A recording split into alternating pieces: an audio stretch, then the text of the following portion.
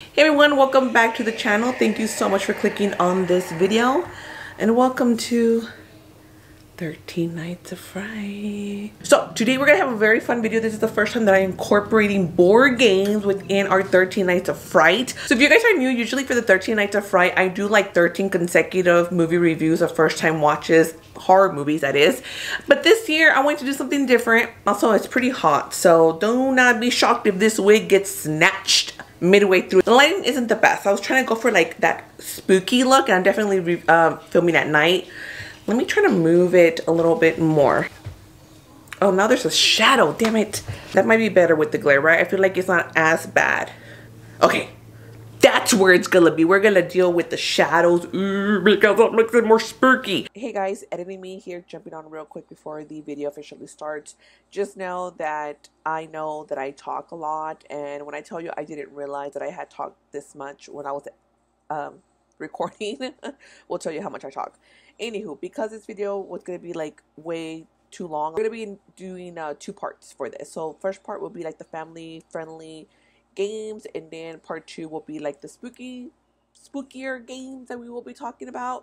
I think I was able to put all the games, all the family friendly games into this one, but don't be shocked if you end up seeing one or two kind of like make its way into the second spookier deal. So let's go ahead and get you back to the video. So we're gonna go through just my spooky collection of games, and I'm going to be associating them with the movie as best as possible. Now I feel like the ones that come with the IP, like obvious, that's the IP that it's gonna, like the movie we're gonna see, we're gonna recommend. Because I'm not gonna recommend something else when it's this movie, okay? Some of them I'm like stretching for it. I'm channeling my inner like Jamie from Frosty the Meatball and just kind of like you know what, the game has an orange box and they eat an orange in the movie, maybe that's what's gonna be. Okay, we're just gonna stretch for it very wildly. Okay, I will let you guys know which ones are like pretty beginner friendly, which ones are family friendly, which ones are more like for the advanced type. We're gonna go ahead and start off with the two games that I actually don't have movies for.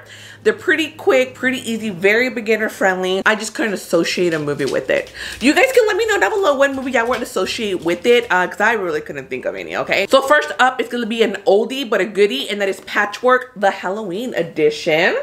Now this is I believe it's just a 2-player game, yes, for 2 ghouls. I honestly, the original Patchwork never called my attention. I was just like, oh no, I don't want that. But then I saw this one, I said, yes, Halloween, spooky. There's like eyeballs and stuff. The original one just looks boring. There are so many different Patchworks, like editions. There's like Christmas, Valentine's, 4th of July, like American, Dutch, I think. I would recommend any of them except like the OG, because like that one's just honestly the most boring. But it is a puzzling game. It's just you against somebody else. You're trying to build your quilt. And if you like a good puzzle, kind of like Tetris type deal. Then up next, we have Taco Cat Go Chase Pizza, the Halloween edition. Yeah, if y'all can see, it's still in the shrink. I literally just got this in the mail like a day or two ago. I love this game so much. It is a party game, y'all. When I tell y'all, like, just be careful because it's very like dangerous, because you're gonna be smacking everybody's hand. Super easy to learn. Think about it like slapjack. You're gonna deal out the whole deck of cards to your group, and as you're putting the cards down, you're gonna have your deck and you're gonna go taco, cat, go, cheese, pizza. You're gonna go in a nice little rhythm. Now if you happen to put, say, cat, and there's actually a cat under there, you go and you smack well, you don't have to smack, but let's face it, you're going to smack. And whoever hand is on the very top, you're gonna have to take the whole deck of cards. There are some other like really fun ones like gorilla, and you have to go gorilla and then smack. Narwhal is the favorite one, smack. Hedgehog, smack. Now if you smack the wrong thing, then you still have to take the deck of cards. It's a lot of fun. You can make it into a drinking game. Heck, you can make everything into a drinking game. But so you can get this like at Walmart. Super cheap.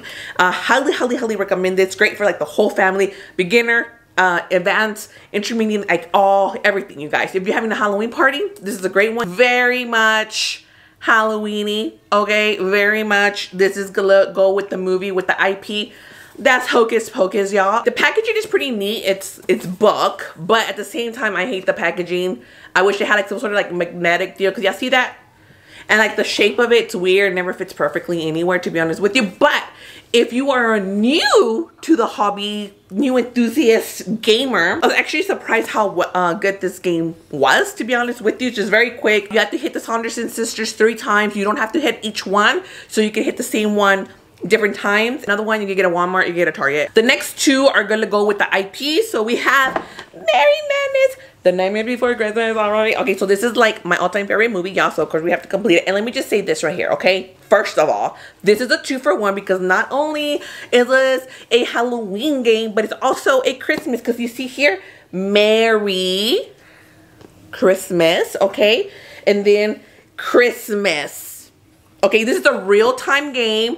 It's kind of like that LRC or whatever deal. You have your little table deal. You have a couple gifts. You're rolling your dice. It's going to tell you to pass a certain gift right or left or to the center. And you're basically trying to get rid of all the games in your board. You have to do that 3 times. It's super fun, super like chaotic.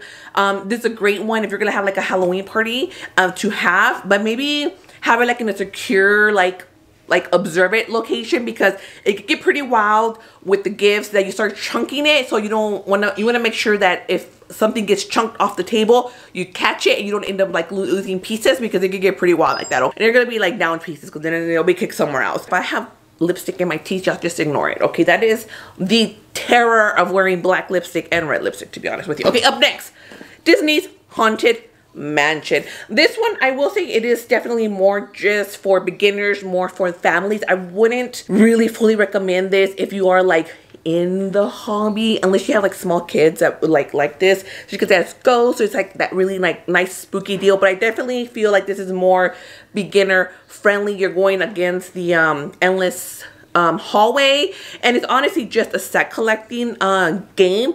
The artwork is beautiful, but it is a very, very simple game. We still had a lot of fun playing it, but of course we're gonna be going with Disney's Haunted Mansion, the new one that just came out this year. And if that one is a little bit too much, then I also recommend Haunted Mansion, The Muppets Haunted Mansion.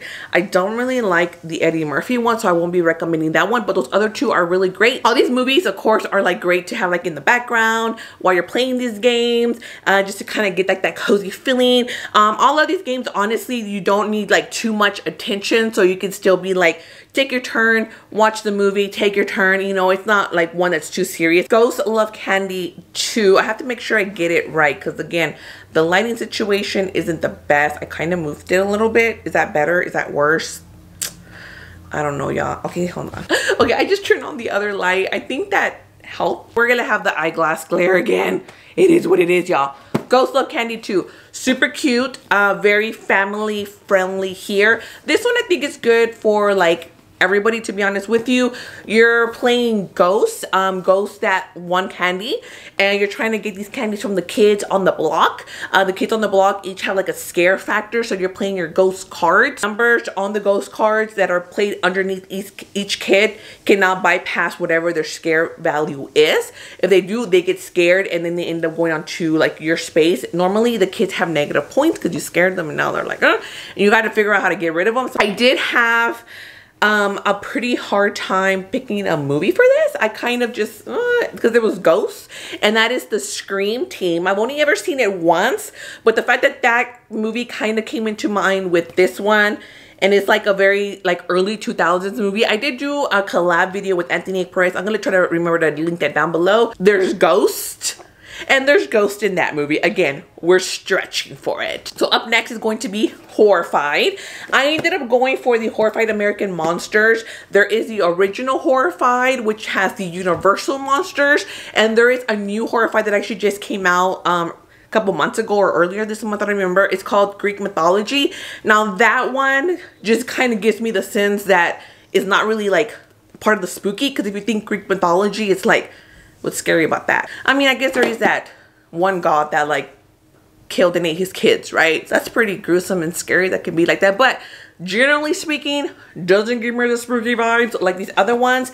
And then I did see Image from Meeple's video where they were talking about all 3, comparing them to see which one's best for you. But I ended up just picking this one just because of the movie that I ended up picking, especially since the next game that I'm gonna recommend basically is gonna be like OG Universal Monster that I'm gonna be recommending. So I was like, let's not do 2.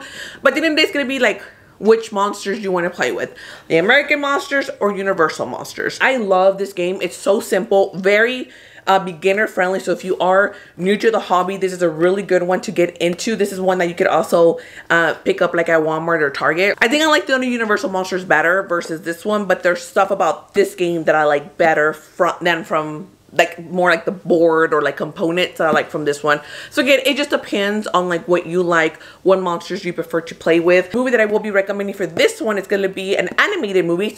I think it's in Spanish though. I don't even know. Did I watch it in Spanish? It's called The Chupacabra. It's an animated movie. But you know, like, it's one of those things, like, I don't remember, like, what language I... But that's actually a really good one because there is a Chupacabra right here. I'm not gonna lie, I had a hard time debating on what movie, because I was like, what movies are there with these creatures here? The Universal monster obviously is easier because you could just go with any of the Universal monster movies, but I wanted to do something different. I think whenever I talk about this game, which I do talk about this game a lot, I always get the OG one. So we had to try something new here. Thank you so much for watching. If you haven't already, don't forget to give this video a like, comment, share, subscribe. Let me know down below which one of these games kind of interests you the most. Which one maybe would you like to go and check out? Which one is your favorite like spooky season game? There are so many that I still would love to try. That's it for me today. Until next time, I'll see you guys at concessions. Bye.